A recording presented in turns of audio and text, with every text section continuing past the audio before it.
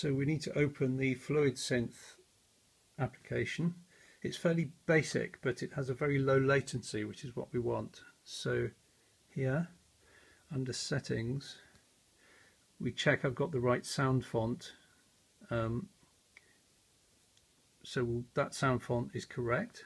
So we'll go back from settings, we'll connect it to the Arduino Teensy, confirming there.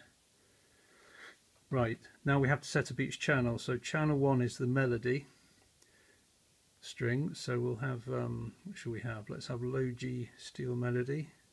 Channel 2 is a drone, so we'll choose a drone. There we are. Channel 3 is another drone, should you wish to use it. Let's have low G. Channel 4 is the buzz from the crank.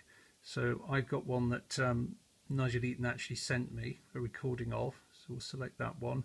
And then finally the 5th channel, the others are not used, we will have for the key clicks.